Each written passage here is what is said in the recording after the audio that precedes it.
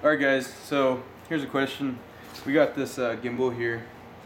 We had to go through and balance it. When we got it, it wasn't very balanced, so we got it as close as we can get it.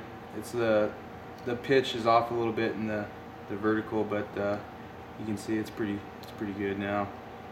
Before it used to just flop forward, so we just had to scoot the camera back just a little bit in the holder. But you see the roll. The roll's good.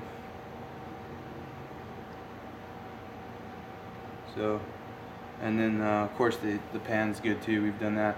But when we plug it in with the newest firmware now, with the old firmware, it's just making a little bit of buzz and had a little bit of shake in the pitch. But now the whole thing's jacked. I want to see if anybody else has had this problem. We'll go ahead and plug it in.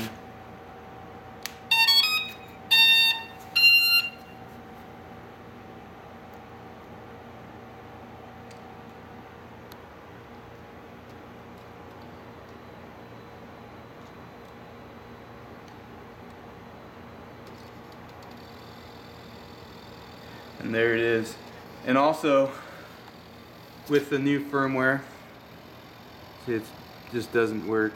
And then also with the new firmware, once we put the new firmware on, the PW inputs on the Zenmuse controller is no longer working when you hook it up to the assistant software. Before it wasn't this bad, and you could actually pitch it, pan it, do all this stuff, but now it just doesn't show up in the assistant software. So if anybody has any ideas or has had this problem and fixed it, let me know. I'm going to be giving away like 20 bucks. Anybody that has the answer that fixes it, I'll just PayPal it to you. So let me know. Thanks.